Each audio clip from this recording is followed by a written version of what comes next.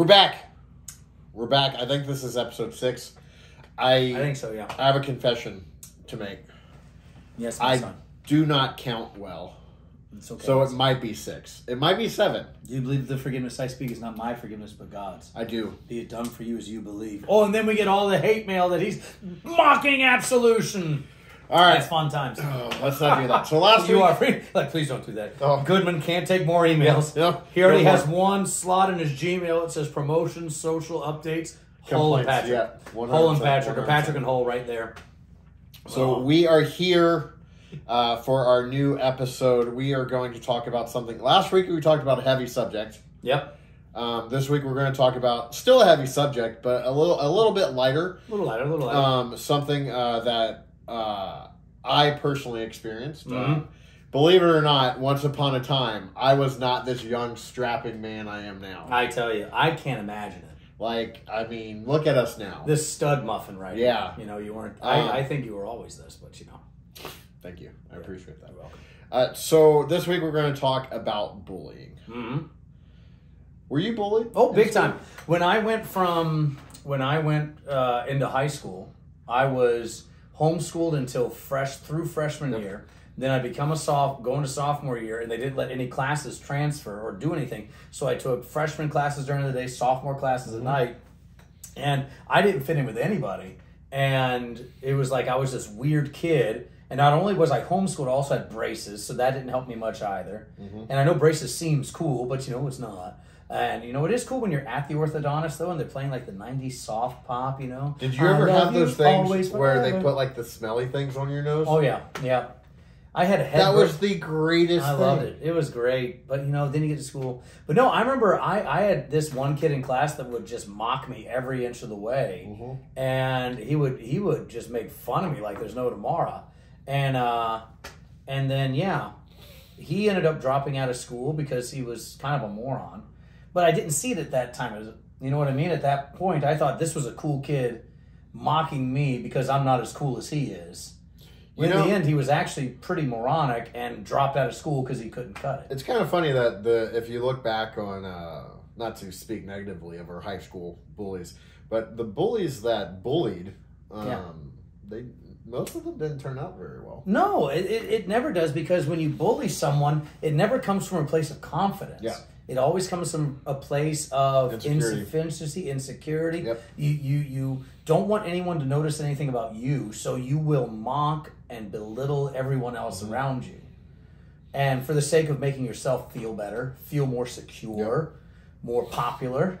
Like you mentioned Mean Girls, right? That reality of the movie Mean Girls is she actually, what was her name? Regina George. Yeah. Well, yeah, Regina George, but who's the main character? Lindsay Lohan. Lindsay Lohan's character. She's a nice girl who has friends, but then she starts becoming the bully. And because of her own insecurities. Right. See, I have an interesting perspective on this because in high school, from itty-bitty Patrick to 9th grade Patrick, Patrick was a bully. Patrick was the popular bully. Oh, man. Then I transferred. I mean, similar to you, I was at a little small Christian school, 10 kids in the classroom, and then I transferred to a big public high school to where I was the one that was bullied. Because I was then the weird kid and not the popular kid.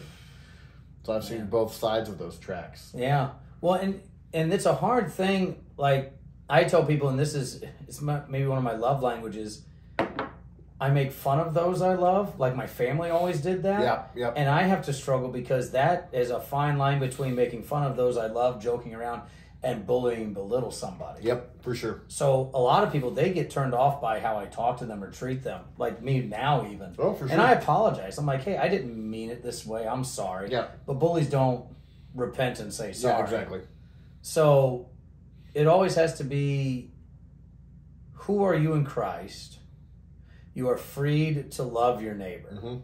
If it's someone you can joke around with, make fun of, they make fun of you in return, great, that's fine. But if it's someone that you don't know well, don't spend the time belittling them because you're already who you are in Christ. Yeah. I mean, especially like we don't know what the people around us are going through. Right. So like, I mean, it's easy for when you know someone, like, we can give each other a hard time, and we know that we're not gonna hurt each other's feelings. But also for those people that you encounter, even for youth watching, like, if that's the way you communicate, I mean, my friends and I were always tough on each other. Yeah. My one of my good friends, my best friend, he and I go back and forth, and we've cooked with each other since we were kids. Yep. But we also understand that we're not trying to hurt each other's feelings. Right. Those relationships are special. You can't necessarily do that with the person you encounter on the street or someone you're getting to know, because we don't know what they're going through. Like, you can do some serious harm. And there's the multiple layers of bullying. There's physical, punching, hitting, wedgies, swirlies. Yep. Swirlies. Not swirla. Not swirla. Swirlies. You have all of that. Then you have mental. You have emotional. Yeah. You have... So bullies are anywhere. They can be like the movie Benchwarmers, Rob Schneider. Yep. You know, who was the actual bully? And it was Rob Schneider was the bully growing up. But he was the short kid that was able to just manipulate and make fun of people. So, actually, my old associate, he who must not be named, would always make that comment. I was the shortest guy in the room, so I had to figure out how to bring people down with my words. And he was good at it. He was good. The White Mamba was pretty good at it. He was White Mamba. Don't give him that. He'd love that too much.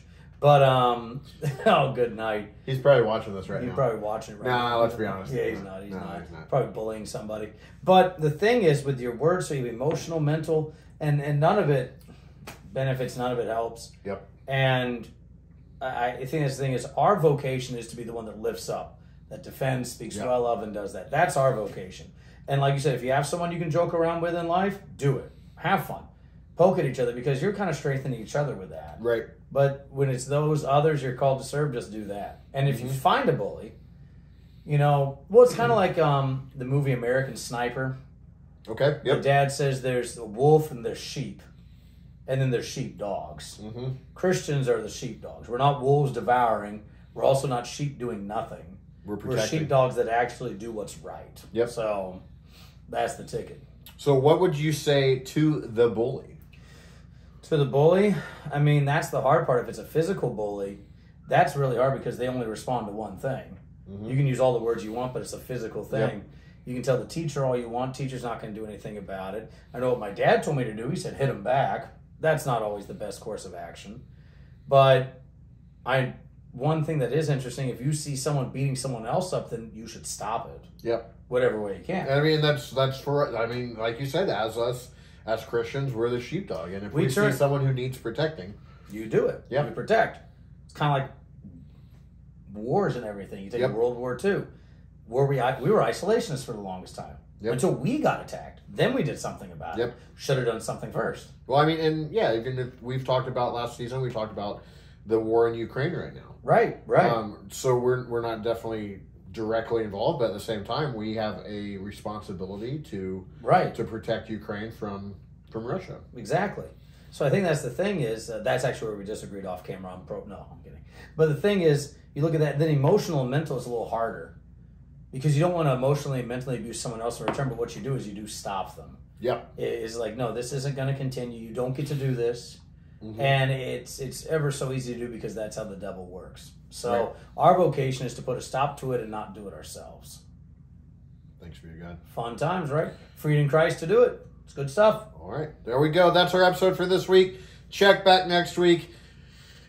We're coming up on a mid-season challenge. It's going to be fun. I wouldn't say it's going to be fun. I'm excited. It's going to be traumatizing. I'm excited. I like being traumatized. It wakes you up to how normal the rest of life can be. It's definitely going to wake us up. Yep. It's going to be fun. We'll see you next time on There and Back Again. Like, follow, share, subscribe. Leave us some comments. Nice comments. We delete all the negative ones. Always do. Well, not really. We don't delete the negative ones. No, we don't. We just don't get any negative ones. Exactly. Never do. No need to. All right. We'll talk to y'all later. We'll see you next week. Bye-bye. Bye-bye. Ugh.